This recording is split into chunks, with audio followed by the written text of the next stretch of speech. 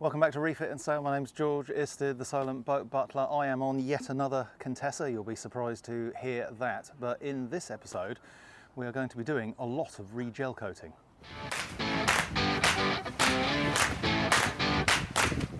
So this is another mid-70s Contessa that has been baking in the sun. This one came from overseas. It has been baked in the sun quite badly, and so the gel coat on the deck is in quite poor condition. And because I've got all the windows out for refurbishment, I had a chat with the owner about what we should do or not do with the coach roof sides down here, because they are so UV damaged and degraded. And there are kind of three options when it comes to doing something like this. The obvious option is to paint it, so paint over the gel coat and give it a paint finish, which is not a bad option at all. My only concern about repainting an area like this, where you've got a real high wear area with people walking up and down, moving anchors around, moving other stuff around, is that paint is very, very, very thin, so you can really easily scratch it, mark it and do sort of things like that to it, and then you're into touching up or respraying some of that painted area.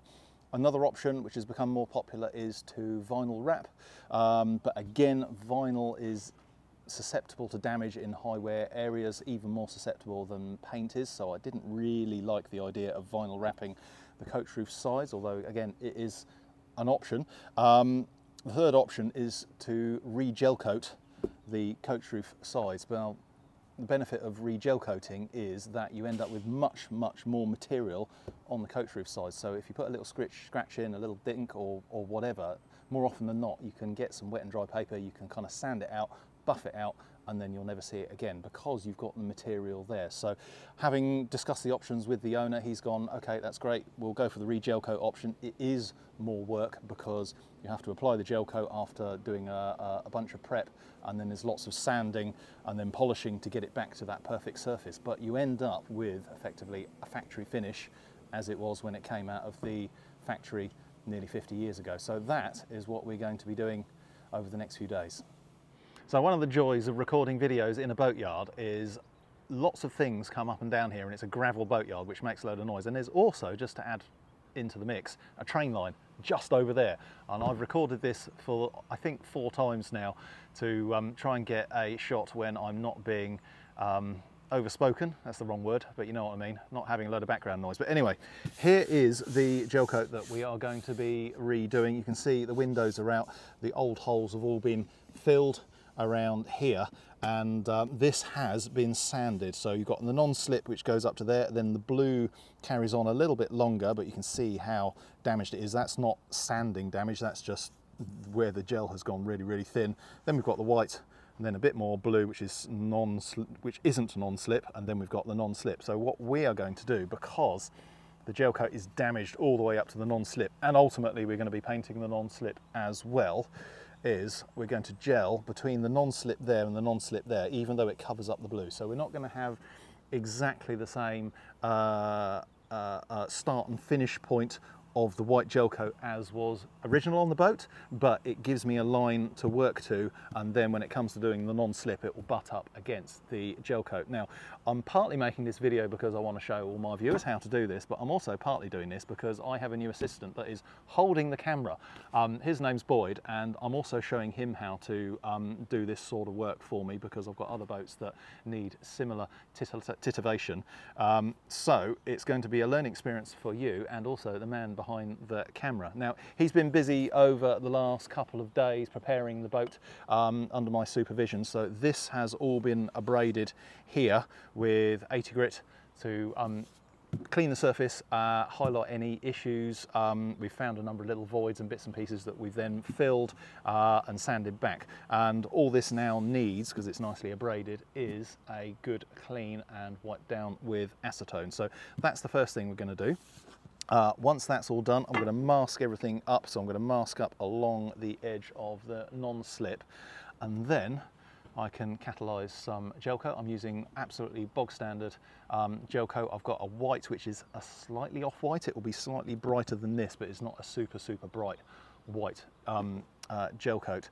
I'm going to be applying the first coat with a brush, just brushing on, letting that set up, That'll leave a tacky finish. I can then come in and put a second, a third and a fourth coat on. Now, each time I put a coat of gel coat on, I'm going to take off and then re-mask up, because when the gel goes off, it will stick any masking tape to the boat, which is not ideal because it's much, much thicker than paint. So you do have to re-mask every time, which is a bit of a pain, but if you're reasonably quick at masking, which I am because I do so much of it, it's not the end of the world. So that's going to end up having 4 coats is the plan of gel coat on here. The 4th coat, I'm going to put some wax in styrene into that mix, and that wax will come to the surface when it cures, and it will stop the surface from being tacky on that final 4th coat. Now, I don't need to do that. I could just leave it with a tacky surface and then clean off the tacky uncured gel coat on the surface with acetone or something like that, but it makes it slightly easier and it's slightly quicker if I can get that final layer of gel coat to finish to a non-tacky finish. So effectively I'm going to turn that 4th coat into a flow coat rather than a gel coat, if that makes sense. Right, so I need to do a bit less talking and get this man to do some work, and the first job is to give this all a really good clean with acetone, just because, you know, we have grease on our fingers, it needs to be absolutely perfectly clean, and then we can come in and mask up. So first job, as I said, is to give this a wipe down with acetone. So I buy big containers of this stuff and then decant it into small ones just because I get through so much of it. And it just needs a really good clean all over, and I will probably do this twice. And I clean beyond where I'm going to be gel coating, not just the bit that I'm going to be doing. So it gives a really, really good clean all over, and you can see the kind of dirt that's coming off on here is actually a little bit of green as well, which I've probably picked up off of the non-slip.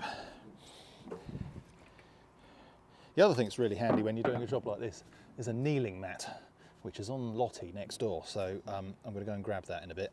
But this needs a really good clean.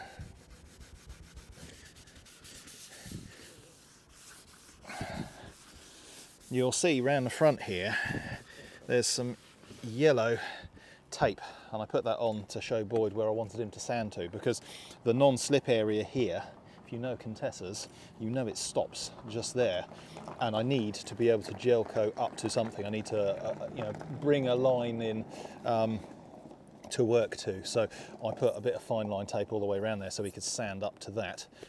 That's now been somewhat sanded, so I need to take it off and replace it, but again, we're going to be gel coating up to this yellow line, and I've just put a curve in here to kind of replicate the curve that was there, but bringing it a little bit higher. Haven't yet decided what we're doing about all this, but this hasn't been sanded. This is where the gel coat is just, you know, disappeared, UV degraded over the years. I'm guessing when it was laid up in the boat, in the mould, it probably wasn't applied very thickly just over this kind of radius inside the mould, so that's why it's gone through there, but it's not gone through there. But I need to have a conversation with the owner exactly what we are going to do. It might be that I end up having to re-gel coat all of this as well up to the non-slip, but that is a conversation for another day. For now, I just want to get the white done. So, because there's no point in having a dog and barking yourself, I'm now going to hand this over to my friendly assistant, who can come in and give this all a really good clean. So looking down here, I have just applied fresh, what I call my fine line tape around there. You have to use this thin stuff because of the curve that you need to kind of make on the corners. And now I'm going to go around the rest of it just with normal bog standard masking tape. Now, the good news is the weather is unseasonably lovely at the moment. Here in Hampshire, on the River Hamble, it is absolutely stunning for the next few days, so it's perfect weather for getting this gel coat on. Well, that's it all masked up all the way round. I've got Boyd having a Say hello, Boyd. Boyd's just having a final hoover around because there's little bits of dust and dirt and what have you that we don't want blowing around and going into the gel coat. Is the other side. So I'm just doing this forward section to start with. So the front 4 windows go in here, so I'm going to go and do that all the way around on both sides, and then once that is done I'll move on to sections that take us back to the stern of the boat. This is the gel coat. I've got 4 of these, I think 5 kilo containers, which should be absolutely loads, but it was cheaper to buy it in a larger quantity than buy smaller quantities and then find you don't quite have enough. I've given it a shake, because that's quite important, and I now need to give it a bit of a stir. So I'm going to chuck some gloves on. You can never have too many gloves. And here's another tip for you, is if you think it's likely that you're going to be changing your gloves, double glove, because your hands get sweaty in these gloves, and then if you need to take one off and then put another one on, you can't because your hands have gone all sweaty. So if you double glove, you can whip off the outside glove and then stick another one on without having lots of swearing, because your flow coat or your gel coat or your epoxy or whatever you're using is going off and you're just trying to get your gloves on. So double glove saves a bit of swearing quite often.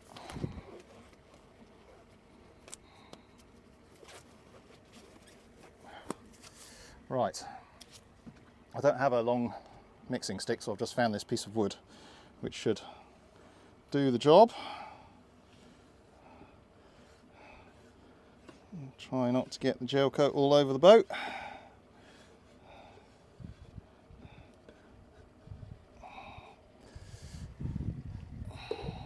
And I've already dropped a little bit of dirt in it somehow, so we'll just fish that out.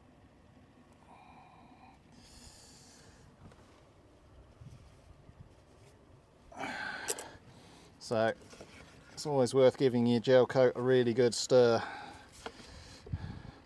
as well as a shake, particularly if it's flow coat rather than gel coat, because the wax likes to separate out, and so you need to give it a good stir to get it all consolidated and mixed again. As you can see, this isn't the brightest of whites. I don't know how well it shows up on the screen that you're watching this on, but it's just kind of like an off-white. The first one of these that I re-gel coated on the coach roof I did with a very bright white, and it actually, as much as it looked lovely, it kind of stood out as that's very obviously brand new gel coat. And so by going for a very slightly off-white, I think it will blend in with the fact that, you know, this is a 50-year-old boat and it won't stand out so much. It will just look like a boat that's in really nice condition as opposed to a boat that's been massively restored. The other thing that's worth doing is I've got my brushes out. I'm going to be using 2-inch brushes, and it's always, I've already done this to be fair off camera, but I always give them a really good kind of shake out. If there's any loose bristles in there, you want them falling out now, not falling out when you're in the middle of coating. So just giving it a good kind of rub around like that makes the chance of you getting bristles in your coating far less likely. So that should be all good. I'm going to grab some tissue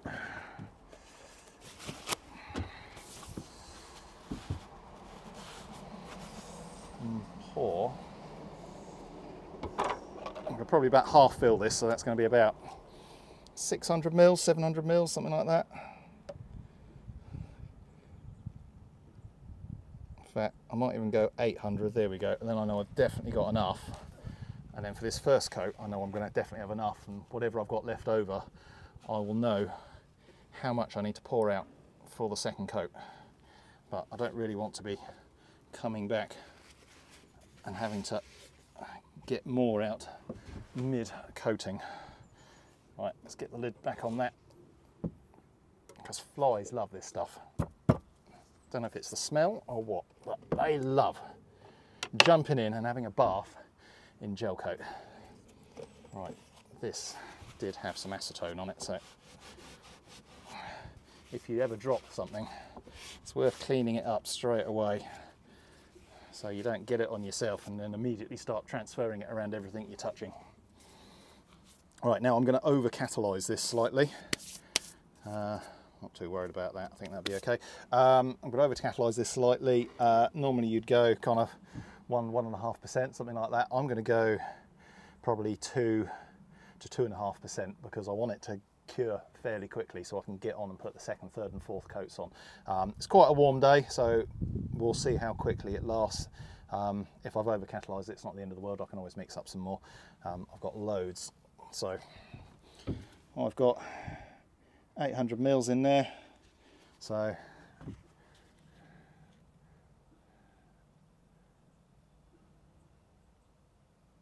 I fill that all the way up to 15, pour that in, another couple,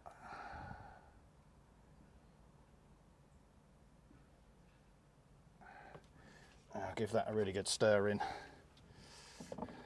It's definitely over catalysed, but for today and just getting this gel coat on quickly, that's absolutely fine.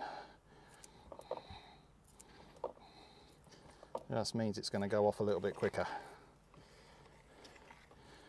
Remember, if you're playing with epoxy rather than polyester, you cannot over or under catalyse it because it is an entirely different substance that you're working with. It doesn't work in the same way as polyester. With polyester, the more catalyst you put in, the faster it goes off. With epoxy, it's a two-part product, so it is absolutely critical that they follow the manufacturer's mixing instructions, whether it's 2 to 1, 3 to 1, 5 to 1, whatever it is, because the two components that you're mixing combine at the chemical level, at the kind of, I don't want to say molecular level, but at the, yeah, it probably is at the molecular level. Anyway, follow the manufacturer's instructions if you're using polyester, using epoxy, whereas polyester you can under and over catalyse depending on what you're trying to do with it and the temperature that you're working in.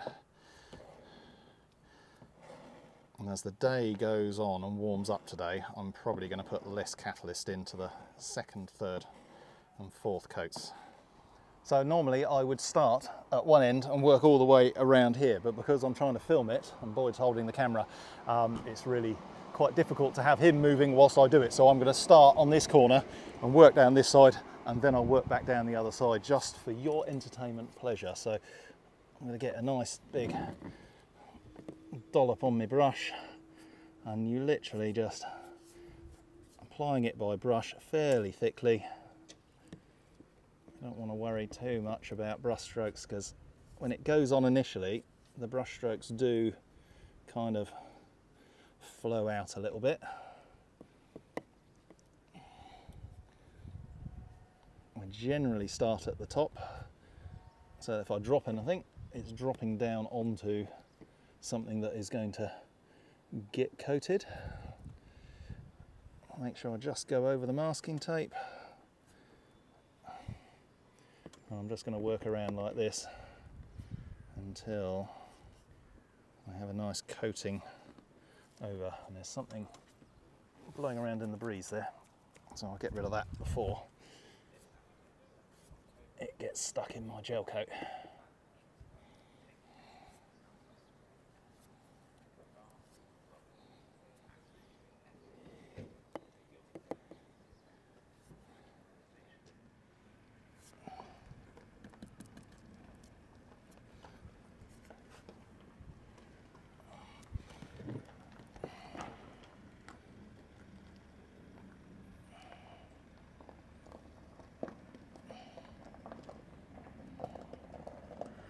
There we go, that is the first coat on. I'm going to go and make a cup of tea now.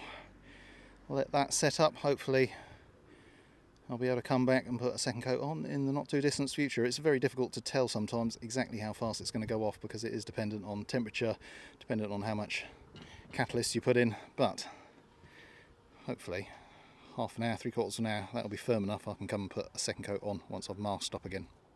This first coat of gel coat has now cured after our nice cup of tea, so I've just masked it all up again, I'm going to mix up the second coat of gel coat so I can put that on. It has got, or it did have, the odd little bit of speck of dust and other debris in it, but that was really easy to clean up, so I just got some tissue with some acetone on it, and it's just stuck to the very sticky surface that's left, and I'm just sort of giving it a quick wipe with a very wet acetone rag, and it's just taken all those little bits off, so I can come back in now, put the second coat on, and then maybe have some lunch.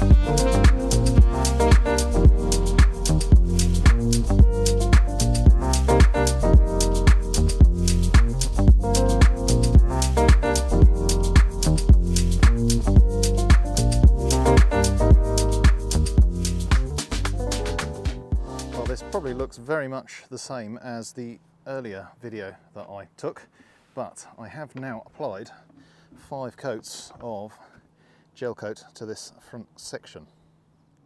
This is maybe a better look. So I saved you the boredom of watching me apply 5 coats of gel coat, but I did it exactly the same way as the first one. So masked up, applied, demasked, went away, made a cup of tea or did something else for half an hour, came back, masked up again and repeated. The only difference is on the very last coat I added waxing styrene to the gel coat to effectively make it flow coat so that it will cure to a non-tacky finish. And now I'm going to leave that, because it's 6 PM now, I'm going to leave that for a few hours and I'll come back up and maybe put some covers over those window holes just in case it rains, although it's not forecast to rain, and the sanding and refinishing can commence. A couple of days have passed, but I am back on the boat and this gel coat has really gone off obviously very, very hard, and that last coat with the wax in it, which makes it effectively flow coat, has cured, so I don't have a sticky finish that I need to deal with. So this is ready to be sanded. So I've just got all the bits and pieces out that I need to start doing some sanding. I'm not going to show you the whole boat being done because there is an awful lot of sanding to be done and there is only so much internet to go around, but I thought I'd do this section just at the front here to show you how I go about finishing this gel coat. So I've got a few tools out which I'm going to show you. So this is the first thing I'm going to be using an awful lot of. It is made by Merco. I'm sure there are similar things made by other people. It's just a flat sanding pad, Velcro on the back of it, and it has extraction on it as well, so it's plumbed into my hoover. So this is going to produce an awful lot of dust, and the more I can get up the hoover, the less is going to be floating around in the atmosphere in the boatyard. So that is a useful tool, but obviously it can't be used when there's any curves or even a slight curve, so it should be fine for sort of the bulk of this. But when it comes to the edges, I'm going to move on to using these kind of flexi sanding things. So you can get these sort of jobs. This is actually a brand new one, and you can see it's kind of squishy. So it works well when there's a slight contour you want to work to, and then when there's a very tight contour, not so much there, but right at the bottom here, if I can bring you down a touch, it's quite a contour in there. That is going to end up being done by hand. So that is just the nature of the job. Sometimes you can't use a tool, you just got to hand sand it. So I'm going to start by knocking it down with some fairly coarse paper. I think I've got some 120 here, hopefully, yes. I could almost start with 80, but I'll probably start with 120 and see how I go. And so that I know that I haven't gone too far, I'm going to use some marker pen, Sharpie pen, permanent marker, and some acetone. And I'm effectively going to use this as a guide coat. So if I do this all over here, like that, and then I get some tissue and some acetone. To be fair, the darker the colour the better, and I really should mask up around here because I don't want to get it on the bits that aren't being sanded. I'll do that in a minute, but just for the sake of demonstration, I also should have gloves on because acetone's horrible stuff. Probably could do with a bit more pen on this and a darker colour pen. I'll go and get one in a minute. But the point is that green gets into the surface. And when it comes to sanding, I'm removing all that green pen until such time as there isn't any left, which means I've sanded it back to a flat surface using the 120 grit. And then I'll do it again with some 240, and then I'll do it again with some 400, and that'll be all the dry sanding done. And then I'm going to move on to wet sanding, and I'll go through the grades of wet sanding this, so 600, 800, 1000 grit, 1200 grit, 1500 grit, until I have a beautiful flat surface that is ready to be polished with the machine polisher, which I need to go and get because it's in my workshop. So without further ado, I'm going to put some masking tape up around this, set up a time lapse, and you can see sanding in time lapse mode, as in fast, because I can assure you this is going to be long and tedious.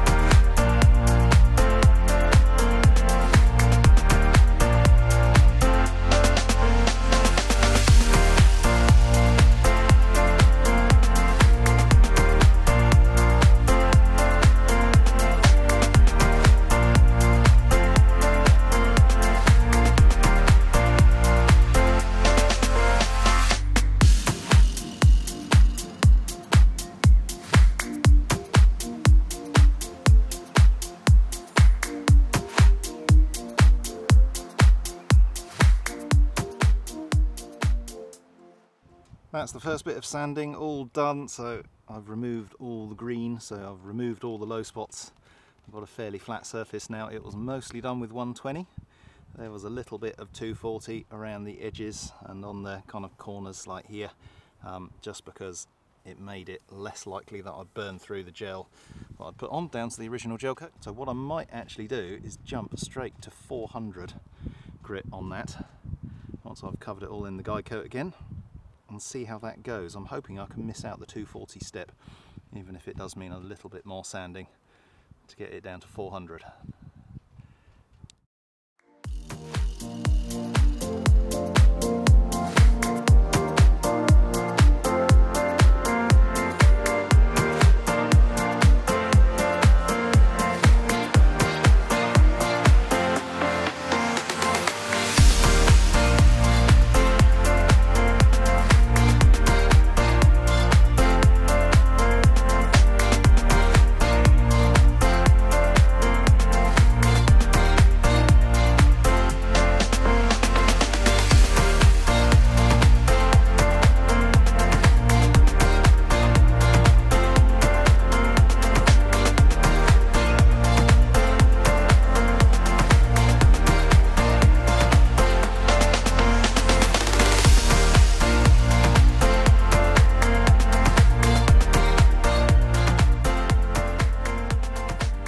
Doesn't look very different, but that's it now sanded to 400 grit.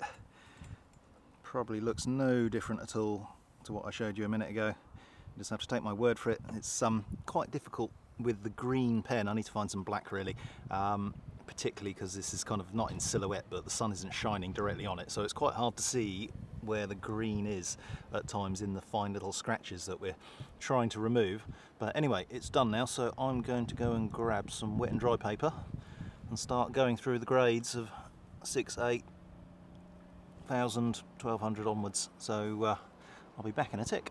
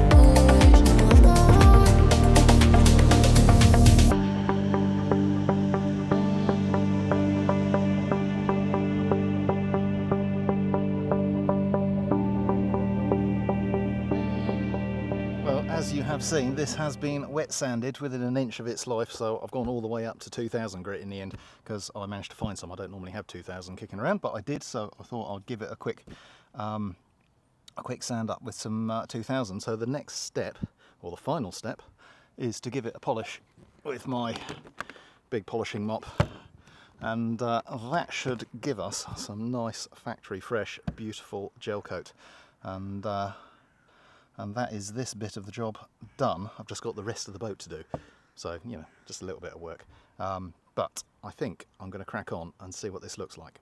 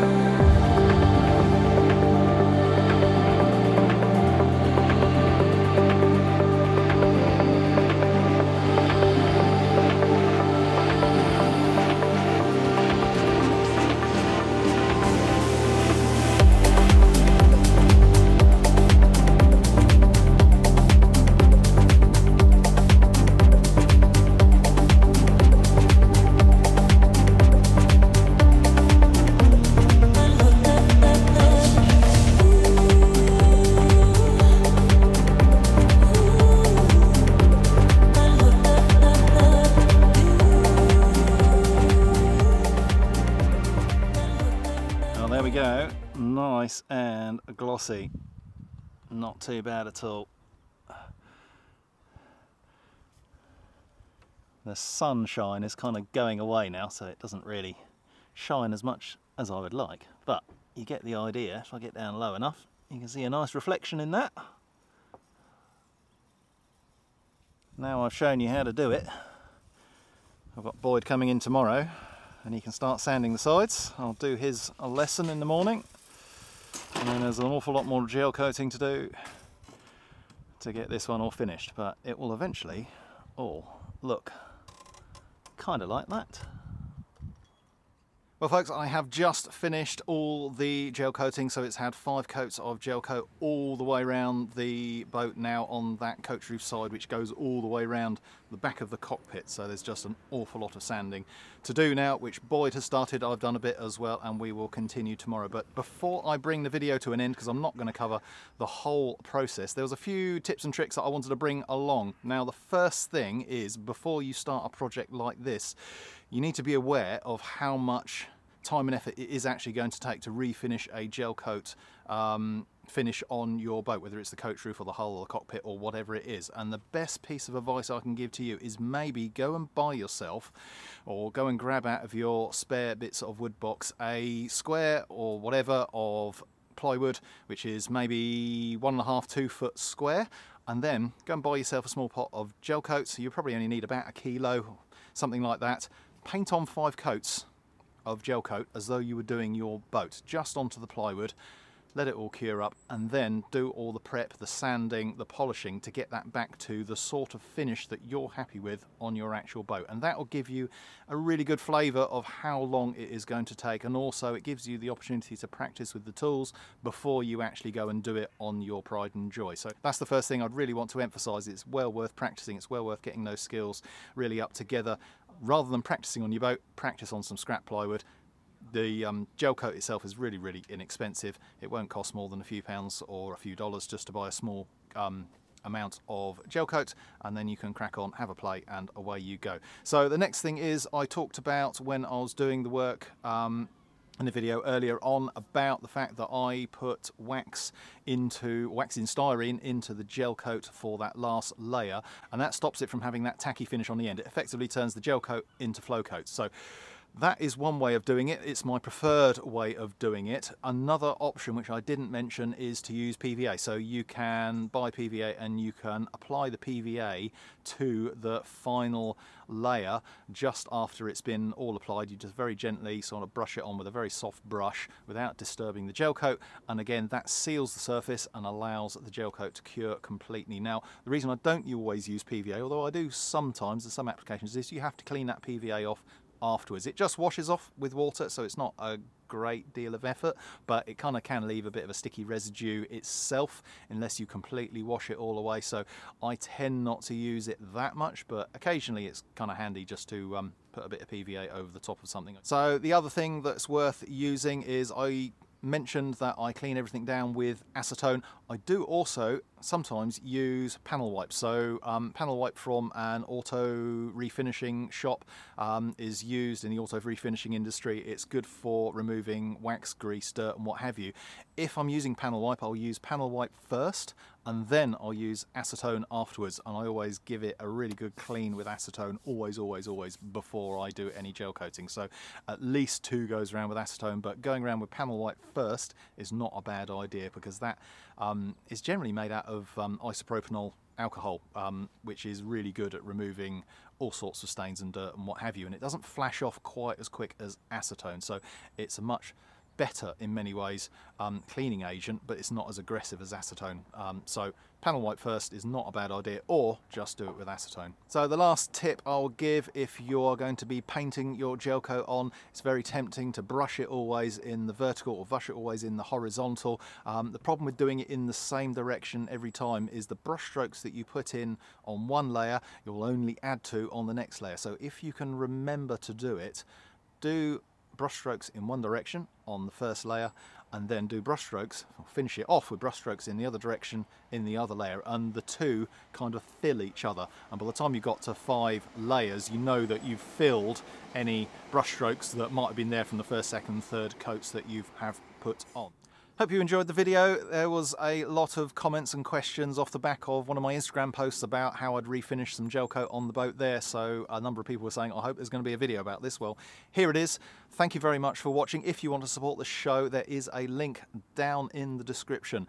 If you want to buy me a beer to say thank you, or buy me multiple beers, that's always very welcome as well. Any money that I get in tends to go back into producing the content, so buying equipment, buying lighting, buying microphones, this sort of fluffy thing up here. Lighting, microphones. I want to buy a better camera at some point. So it does buy beer, but it also buys stuff that helps me produce better videos. If you have donated, I really do appreciate it. Thank you very much, and I will see you next time. Thanks for watching. Bye bye.